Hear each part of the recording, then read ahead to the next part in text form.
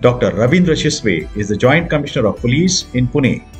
He is a medical doctor by education. Throughout his medical education, he has been a university rank holder.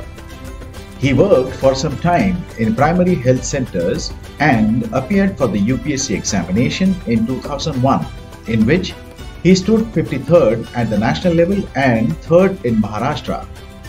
As a police officer, he has served with great distinction in the Naxal-affected regions of Maharashtra as well as other places including Mumbai. Apart from this, he is a devoted scholar of Shri Dnyaneshwari, on which he has delivered many lectures.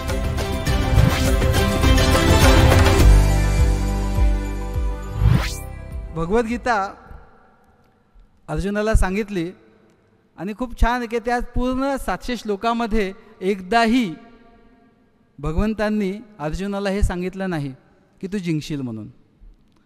कशाला घाबरतोयस, मी तुझा सारथी आहे, driver आहे तुझा, मीच जर भगवान आहे. म्हणजे भगवद्गीतेची सुरुवात भगवंत उवाचनी झालेली आहे. मीच भगवंत आहे, मी तुझा जर सारथी आहे, मी तुझा ड्रायव्हर आहे, तर तू कशाला घाबरतो, जिंकशील. एकदाही नाही सांगितलं. There is no assurance, no guarantee. अर्जुनाला काय सांगितलं आहे की बघ लढायचं काम आहे तुझं, सगळे मार्ग तुला सांगतो मी. हा ज्ञान मार्ग आहे, हा भक्ती मार्ग आहे, हा कर्म मार्ग आहे, हा योग मार्ग आहे. योग मार्ग असा आहे, कुंडलिनी जागृत करणं कठीण आहे, तो काय त्यातनं अव्यक्त आहे ते भेटेल, भक्ती मार्गातनं व्यक्त आहे ते भेटेल. सगळे मार्ग सांगितले.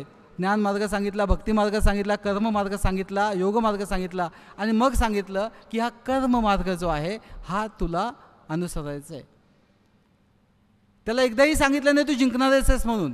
त्याला तर काय सांगितलं माहिती आहे, म्हणजे भगवद्गीतेत आहे की बाबा बघ लढलास आणि जर जिंकलास तर राज्य भोगशील. बघ आणि कसा मित्र आहे की लढलास जिंकलास तर राज्य भोगशील. म्हणजे आजचे जे म्हणजे यू कॅन विन, हां तुला जिंकायचंच वगैरे वगैरे वाले लोक सतत जिंकायचं सांगतायत. तो भगवंत त्याला सांगतोय, मित्र त्याला सांगतोय आणि मेलास तर स्वर्गात जाशील. डायरेक्टली त्याला परिणामांची कल्पनाही दिली आहे. आणि हे करत असताना त्याला पुन्हा कर्ममार्ग आणि कर्ममार्गाचं म्हणून एकदाही कुठेही नाही. म्हणून मी थोडंसं परत मागे येतो की भगवंत म्हणजे ज्ञानेश्वरांनी भगवद्गीताच का, कारण ज्या वेळेला ती होती त्यांनी पाहिलं की मला का भोगावं लागलं, माझ्या आईवडिलांना का भोगावं लागलं, कारण समाजापुढे चुकीचा आदर्श आहे, चुकीचा काहीतरी विचार चुकीचा आहे. त्याच्याऐवजी खरा धर्म तर इथे सांगितलेला आहे की जगणं जे आहे ते जगणं आनंदाचं आहे. अवघाची संसार सुखाचा कधीनं आनंदे भरीनं तीही लोक. हे जगणं जे आहे ते जगणं आनंदाचं आहे. आणि त्याच्यासाठी ही जे चुकीचा विचार आहे समाजापुढे त्याच्याऐवजी हा विचार मी समोर आणेन. आणि म्हणून भगवद्गीता की जे कर्म मार्ग सांगते. मगाशी सांगितलं जसं की नदीनं काय करायचं ते सांगते. मगाशी मला जो विभूश्रीजींनी सांगितलं असेल की पसायदानामध्ये सगळं म्हणजे स्वतःसाठी काहीच न मागणारी ती माऊली आहे. मग कर्म, स्वधर्म, स्वकर्म, खूप वेळा धर्म शब्द आला आहे. एकदाही धर्म म्हणजे आजच्या दृष्टीनं हिंदू, आजच्या दृष्टीनं मुस्लिम, जैन, बौद्ध या अर्थाने आला नाही आहे. ज्याला जे नेमून दिले ते काम. मौलींनी काय सांगितलं, तुम्ही व्रतू नियमू न करावे, तुम्ही शरीराते न पिडावे, दुरी केही न वचावे, तीर्थासी गा. तुम्ही व्रत करू नका, नियम करू नका, किंवा नियमांचं जे काही असतात त्याचं कुठलंही पालन करू नका. वेगवेगळे व्रतांची वेगवेगळे असे नियम स्वतःसाठी लोक आखून घेतात.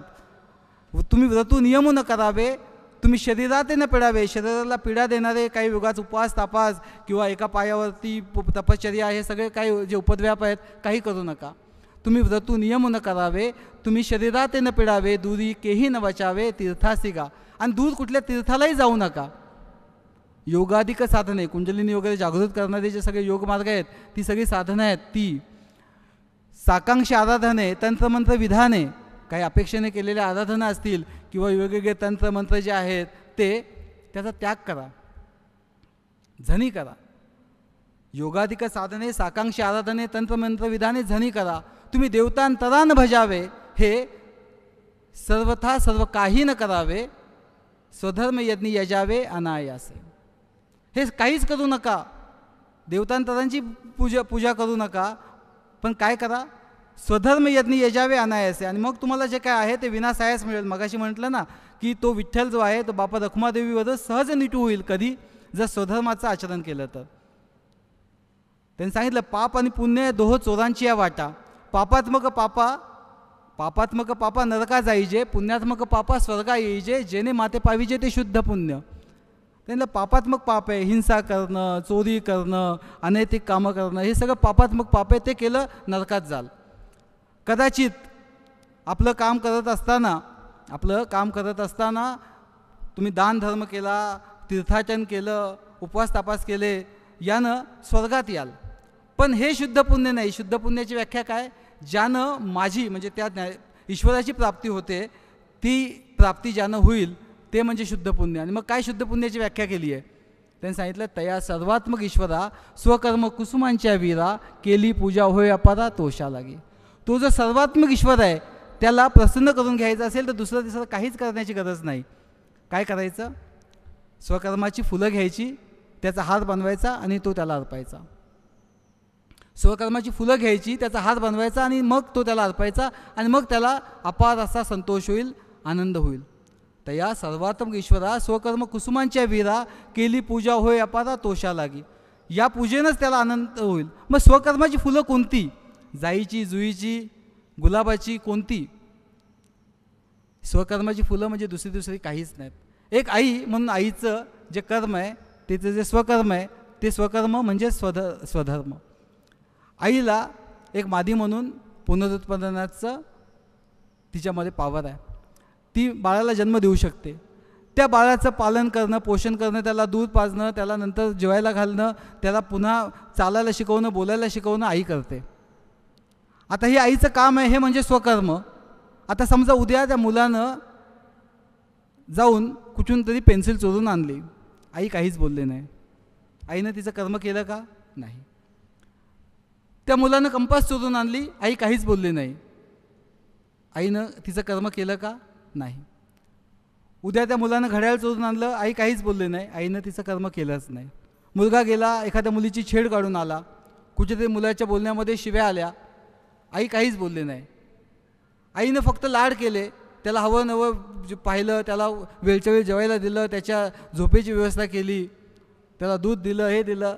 पण आईनं जेव्हा त्याला टोकायची गरज होती ते टोकलं नाही. पण आपण आजही श्यामची आई ती आहे. किंवा वास्तव या सिनेमामधली रीमा लागू जेव्हा त्याचा मुलगा मोठा गुंड बनतो आणि त्याला मारते, कदाचित ती आई. हे स्वकर्म आई म्हणून आईला नेमून दिलेलं ते जे काम आहे ते करणं म्हणजे स्वकर्म, ते करणं म्हणजे स्वधर्म.